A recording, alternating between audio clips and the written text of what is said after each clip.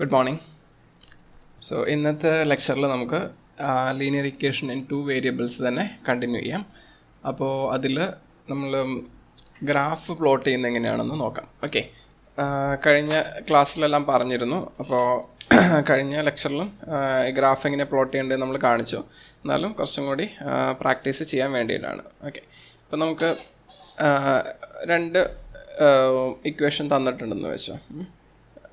x minus 2y equal to 0, അതുപോലെ തന്നെ 3x plus 4y minus 20 equal to 0.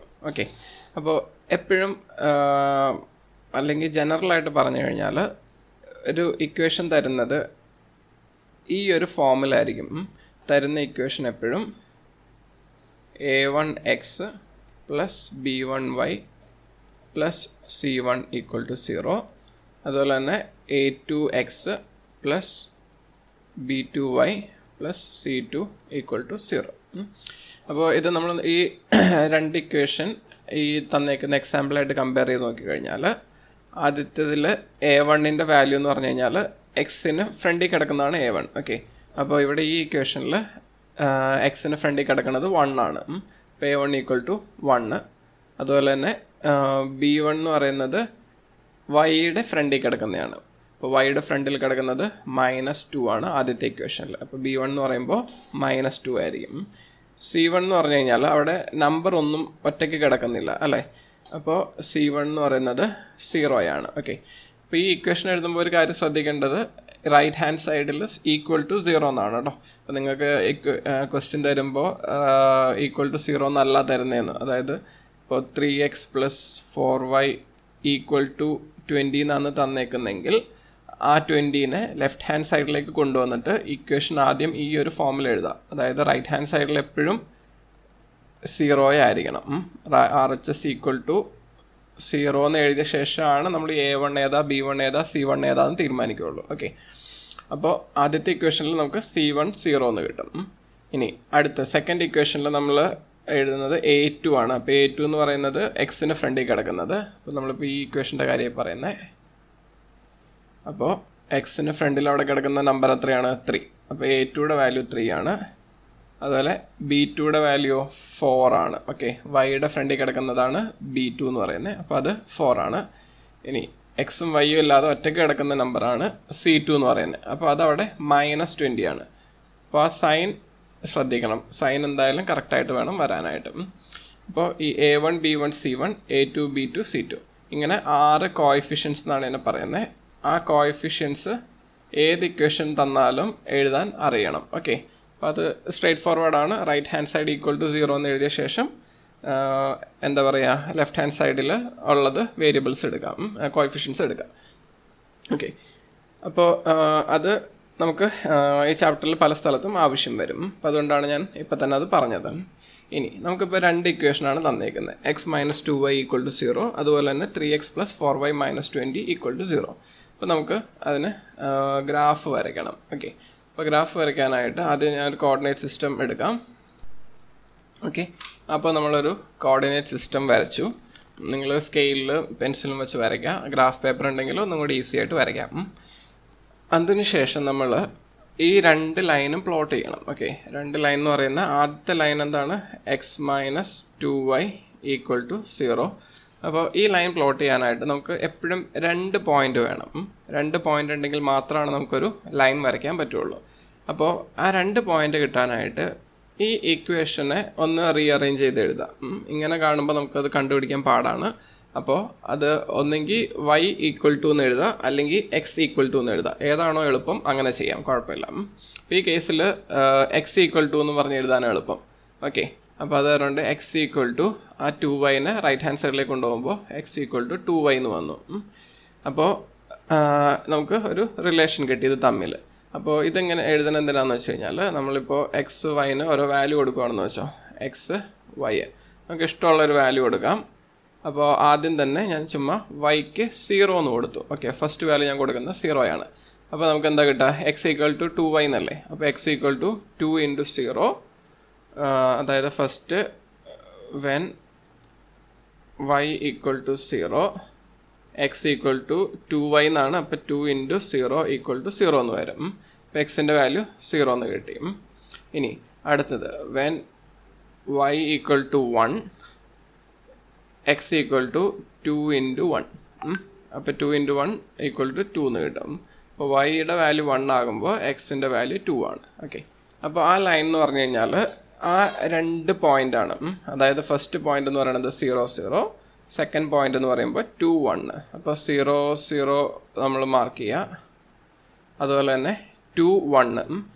അപ്പോൾ 2 1 എന്ന് പറയുമ്പോൾ ഫസ്റ്റ് എക്സിൽ വാല്യൂ 2, വൈയിലെ വാല്യൂ 1. ഓക്കെ, അപ്പോൾ അത് ഈ ഒരു പോയിന്റ് ആയിരിക്കും. ആ പോയിന്റിന് താഴേക്ക് നോക്കിക്കഴിഞ്ഞാൽ എക്സിൻ്റെ അത് 2-ലായിരിക്കണം. അതിൻ്റെ ലെഫ്റ്റിലേക്ക് നോക്കിക്കഴിഞ്ഞാൽ വൈ ആക്സിസിൽ വരുന്ന വാല്യൂ 1 ആയിരിക്കണം. അപ്പോൾ ആ പോയിന്റാണ് നമ്മൾ 2 1 എന്ന് പറയുന്നതല്ലോ.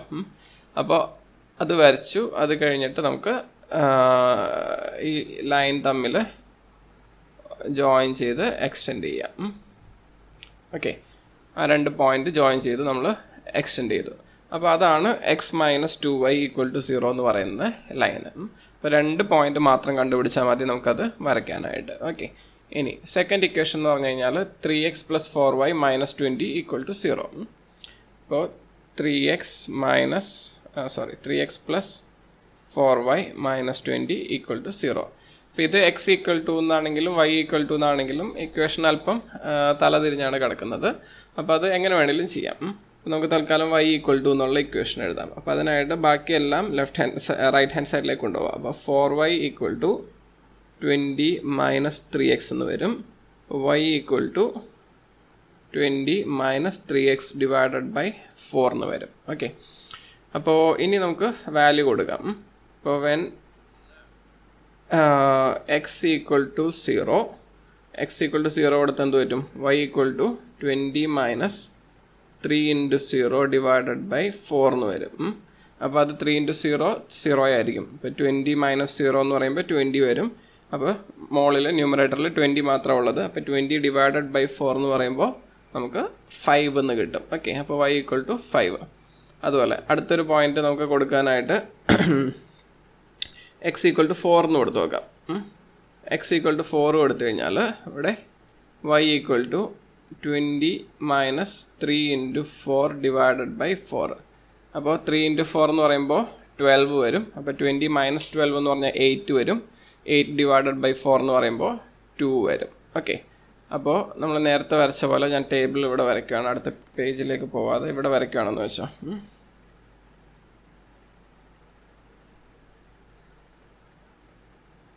ഓക്കെ, ഫസ്റ്റ് പോയിന്റ് എന്ന് പറഞ്ഞാൽ x 0 ആയിരുന്നപ്പോൾ എനിക്ക് y ഈക്വൽ ടു 5 എന്ന് കിട്ടി. അത് first point. Second point x 4 ആയിരുന്നപ്പോൾ y ഈക്വൽ ടു 2 എന്ന് കിട്ടി. അപ്പോൾ ആ പോയിന്റ്സ് മാർക്ക് ചെയ്യാം. x 0 y ഈക്വൽ ടു 5 എന്ന് പറയുമ്പോൾ ഈ ഒരു പോയിന്റാണ്. ഓക്കെ, y ആക്സിസിൽ കിടക്കുന്ന 5-ലുള്ള പോയിന്റ്. അപ്പോൾ ഇവിടെ എക്സിൻ്റെ വാല്യൂ 0 ആണ്, വൈയുടെ വാല്യൂ 5 ആണ് ആ പോയിന്റിൽ. അതുപോലെ അടുത്തത് x equal to 4, y equal to 2. അപ്പോൾ ഈ ഒരു പോയിന്റ്. ഓക്കെ, അപ്പോൾ ഇതാണ് x equal to 4, y equal to 2 എന്നുള്ള പോയിന്റ്. അപ്പോൾ നമുക്ക് വേണ്ട ലൈൻ എന്ന് പറയുന്നത് ഈ രണ്ട് പോയിന്റിനെ കണക്ട് ചെയ്ത് പോകുന്ന ലൈനായിരിക്കും. ഓക്കെ, അപ്പോൾ ഈ ഒരു ലൈൻ. അപ്പോൾ ഈ രണ്ട് ലൈനാണ് നമ്മുടെ റിക്വയർഡ് ലൈൻസ് എന്ന് പറയുന്നത്. ഓക്കെ, അപ്പോൾ x - 2y ഈക്വൽ ടു 0, അതുപോലെ തന്നെ 3x + 4y - 20 equal to 0. Okay, അപ്പോൾ രണ്ട് പോയിന്റ് നമുക്ക് രണ്ട് ലൈൻ കിട്ടി. ഇനി അടുത്തൊരു എക്സാമ്പിൾ നോക്കാം.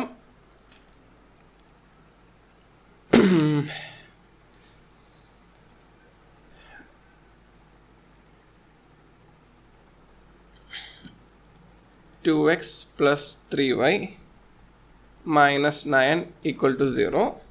അതുപോലെ തന്നെ 4x + 6y - 18 ഈക്വൽ ടു 0. അപ്പോൾ ഇതിൽ A1 A2 A3 A1 B1 C1 അതുപോലെ A2 B2 C2 ഈ വാല്യൂസ് കണ്ടുപിടിക്കുക. അപ്പോൾ ഇവിടെ ഫസ്റ്റ് ഇക്വേഷനിൽ A1 എന്ന് പറയുന്നത് എക്സിന് ഫ്രണ്ടിൽ കിടക്കുന്ന നമ്പർ, അപ്പോൾ 2 ആണ്. B1 എന്ന് പറയുന്നത് 3 ആണ്. C1 എന്ന് പറയുന്നത് -9 ആണ്. അതുപോലെ ഇവിടെ A2 എന്ന് പറയുന്നത് 4, B2 എന്ന് പറയുന്നത് 6, C2 എന്ന് പറയുമ്പോൾ മൈനസ് 18. ഓക്കെ, അപ്പോൾ ഇനി നമുക്കതിൻ്റെ ഗ്രാഫ് വരയ്ക്കാൻ നോക്കാം. അപ്പോൾ ഗ്രാഫ് വരയ്ക്കാനായിട്ട് ആദ്യം ഈ ഇക്വേഷൻസ് നമുക്കൊന്ന് റീഅറേഞ്ച് ചെയ്യാം. അപ്പോൾ ഫസ്റ്റ് ഇക്വേഷൻ നമ്മൾ കൺസിഡർ ചെയ്യുകയാണ് 2x plus 3y minus 9 equal to 0. അപ്പോൾ അത് നമുക്ക് y equal to എന്നുള്ള ഫോമിൽ എഴുതാം. അപ്പോൾ 3y equal to 9 minus 2x, y equal to 9 minus 2x divided by 3. Okay, ഇനി സിമിലർലി സെക്കൻഡ് ഇക്വേഷനും എഴുതാം. അപ്പോൾ 4x plus 6y minus 18 equal to 0. അപ്പോൾ നമുക്കിവിടെ 6y equal to 18 minus 4x. അപ്പോൾ 18 മൈനസ് 4xൽ 18ലും 4ലും 2 കോമൺ ആയിട്ടുണ്ട്. ഓക്കെ, അപ്പോൾ നമുക്ക് അവിടെ 2 ഒരെണ്ണം കോമൺ ആയിട്ട് പുറത്തെടുക്കാം. അപ്പോൾ ഇവിടെ 18ൽ നിന്ന് 2 പോയി കഴിഞ്ഞാൽ ബാലൻസ് ഉള്ള 9 ആണ്. അതുപോലെ 4ൽ നിന്ന് 2 പോയി കഴിഞ്ഞാൽ ബാലൻസ് 2. ഓക്കെ, അപ്പോൾ 9 മൈനസ് 2x എന്ന് വരും. 2 ഇൻറ്റു 9 മൈനസ് 2x. അപ്പോൾ y ഈക്വൽ ടു നമ്മൾ അതുപോലെ തന്നെ 6 വെച്ച് ഡിവൈഡ് ചെയ്യുന്നു. ഓക്കെ, അപ്പോൾ ഇവിടെ ഇത് ഡിവൈഡ് ചെയ്യുമ്പോൾ 2 ഡിവൈഡ് ബൈ 6 ഇവിടെ താഴെ 3 എന്ന് വരും. അപ്പോൾ ഇത് 9 മൈനസ് 2x ബൈ 3. അപ്പോൾ ഇത് രണ്ടും നോക്കിക്കഴിഞ്ഞാൽ ഇവിടെ y ഈക്വൽ ടു എന്ന് പറയുന്നതും അതുപോലെ തന്നെ ഇവിടെ y ഈക്വൽ ടു എന്ന് പറയുന്നതും രണ്ടും സെയിം ആണ് ആക്ച്വലി, അല്ലേ? ആ ഇക്വേഷൻ കാണുമ്പോൾ ഡിഫറെൻ്റ് ആണെങ്കിലും നമ്മൾ ചെയ്തു വന്നപ്പോൾ സെയിം ആണ്. അതായത് രണ്ട് ലൈനിൽ ഒരേ പോയിന്റ്സ് ആണ് കിട്ടാൻ പോകുന്നത്. അപ്പോൾ നമുക്ക് രണ്ട് സെപ്പറേറ്റ് ലൈനായിട്ട് കാണണമെന്നില്ല, സെയിം ലൈനായിട്ട് കാണാം. അപ്പോൾ വെൻ x ഈക്വൽ ടു 0 നമുക്ക് എന്ത് കിട്ടും? y equal to 9 minus 2 into 0 divided by 3. അപ്പോൾ 2 ഇൻറ്റു 0 0, 9 ഡിവൈഡഡ് ബൈ 3 എന്ന് വരും. അപ്പോൾ ഈക്വൽ ടു 3 എന്ന് കിട്ടും. ഇനി വെൻ x ഈക്വൽ ടു 3 കൊടുക്കുകയാണെന്ന് വെച്ചാൽ x ഈക്വൽ ടു 3 കൊടുത്തു കഴിഞ്ഞാൽ y equal to 9 minus 2 into 3 divided by 3. 2 into 3 എന്ന് പറയുമ്പോൾ 6, 9 മൈനസ് 6 എന്ന് പറയുമ്പോൾ 3, 3 ഡിവൈഡഡ് ബൈ 3 എന്ന് പറയുമ്പോൾ 1. ഓക്കെ, അപ്പോൾ ആ രണ്ട് പോയിൻറ്റ്സ് എന്ന് പറഞ്ഞാൽ എക്സ് വൈ, ആദ്യം എക്സ് 0 ആയിരുന്നപ്പോൾ y നമുക്ക് 3 കിട്ടി. അതുപോലെ എക്സ് 3 ആയിരുന്നപ്പോൾ y ഈക്വൽ ടു 1 കിട്ടി. ഓക്കെ, അപ്പോൾ ഇത് രണ്ടുമാണ് നമുക്ക് ആവശ്യമായിട്ടുള്ള രണ്ട് പോയിൻറ്റ്സും.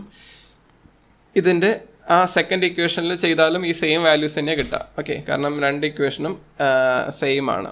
അപ്പോൾ നമുക്ക് ഈ രണ്ട് പോയിന്റ് മാത്രം കണ്ടുപിടിച്ചാൽ മതി. ഇനി ഇത് നമുക്ക് ഈ ഗ്രാഫിലേക്ക് പ്ലോട്ട് ചെയ്യാം. ഓക്കെ, അപ്പോൾ ആദ്യത്തെ പോയിന്റ് 0, 3 എന്നുള്ളത്. അപ്പോൾ X equal to 0, y equal to 3. അപ്പോൾ ഇവിടെയാണ് ആ പോയിന്റ്. അടുത്ത point X equal to 3, y equal to 1. അപ്പോൾ X equal to 3, y equal to 1 എന്ന് പറയുമ്പോൾ ഈ ഒരു പോയിൻ്റാണ്.